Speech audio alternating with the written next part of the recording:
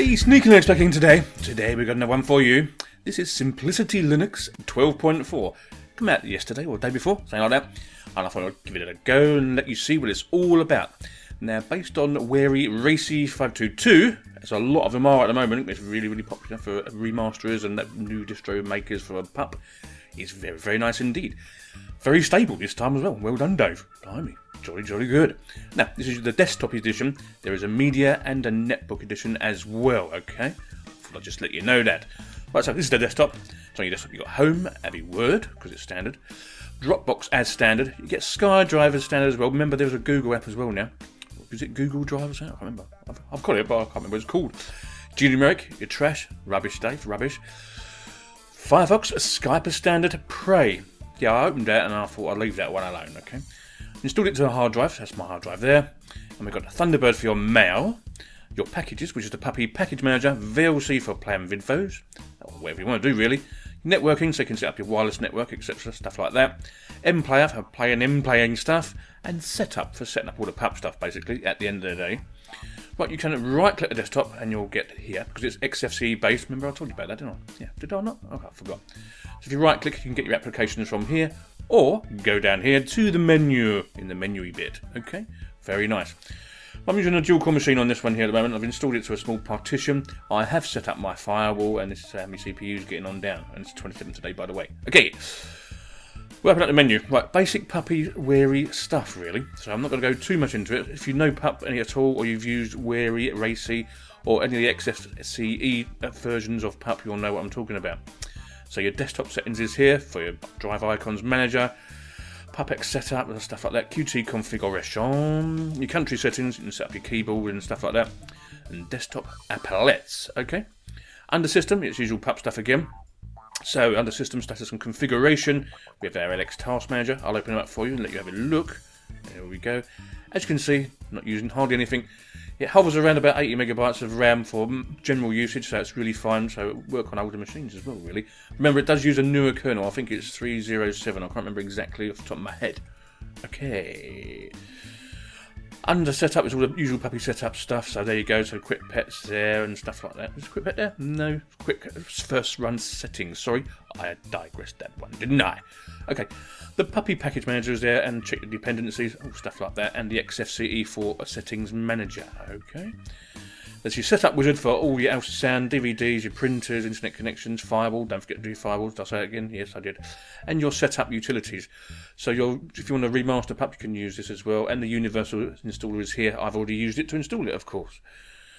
File system, well, it's Thunar, so it's nice and easy. So I'm going to open them up. Open up Thunar. As you can see, all nicey there. Lovely. I like it. Nice. Okay. Dropbox to standard is very nice, though. It's a nice little addition to have. Under utilities, general utilities, do your Flash player preferences. Flash is pre-installed, by the way, so that's a rather nice one. You've got to go and do that. Remember, the download is over 300 megabytes, but it does come with a lot of other stuff, so that's the main reason why. Shell utilities for the terminal and stuff like that, so that's super duper. Under graphics, we have Mashup and Vue Noir basics, okay? Under graphics editors, I've actually installed GIMP because it wasn't there to start with, so that would have been a nice one to have. And MT Paint is your standard image editor. Graphics utilities is Pup Camera, Digital Camera Access, and G-Color Chooser.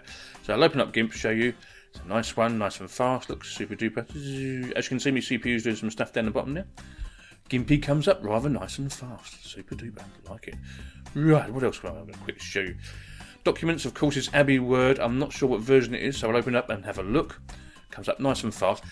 This is the most stable one he's made so far, or him and the team, should I say. Sometimes I did have a bit of beef with some of them over the years. Yes, years. Years. It's 286. That does the job, so I'm not too worried. Would have been nice to have 291 though. Okay. Under business, we get calculator, which is generic and basic calculator. Personal, for personal information, is bcrypt. I like bcrypt. It's nice and easy to use. Okay. Network applications. If you're wired, you won't have to worry about it too much. But if you want to set up a wireless network, you're going to have to go into here, okay? Or the desktop applet on the top. But under internet, although it's got Firefox, you also get Opera as well. So I'm not sure if it's the most current version of Opera, but we'll soon find out. Seems to be. Let's open up here. About Opera. Let's have a butcher's. 1152. Yeah, it's alright. I can live with that one. Can you live with that one? Yeah, well I can, so that's fine. Okay, we'll close him down. Close him down, close him down. Right, anyway, yes. I wonder why Firefox is not in that menu. Yeah, I wonder. Right, under multimedia, you get a Sunder and double F convert as standard. Ogle for playing DVDs, but then again you've got VLC as well. You've got a ripper here for DVDs as also, so that's super fine. Under CD, DVD burning, you get burn ISO to CD, ISO master, and P burn. I like P burn. P burn's nice. It's a nice and burny P. Okay, we'll open up the Fox. There we go. I've upgraded to version 11 here. It was only on version 10. So if I put there, we'll check out YouTube. Yes, it all works nice. Go there. La la la la la la la la la la la. So yeah, that's all right. Look. That's what it says in the tin. I'm liking. Okay. Right, where do I get it? I hear you say. Okay, so what we'll do, go back to home, and we're going to put in Simplicity Linux. And there we are, simplicitylinux.org. If you want anyone or any of the ISOs, this is where you're going to get it from. Over here you can see them. Yeah, desktop edition, the netbook edition, and the media edition. So it's all entirely up to you. So if this is where you want to get it from, you go here. Super duper. And it's got a little competition going as well. But his missus or something. You can read it later. I'm not going to read it for you. On the whole, it runs really, really nice. Bearing it's based on Puppy Wary Racy, it should be, so it's super duper. If you like the look of it, put it on a USB stick or install to your hard drive. Very nice. I'm going to rate it at 88%. Sneaky Linux out. I see you later. Bye bye.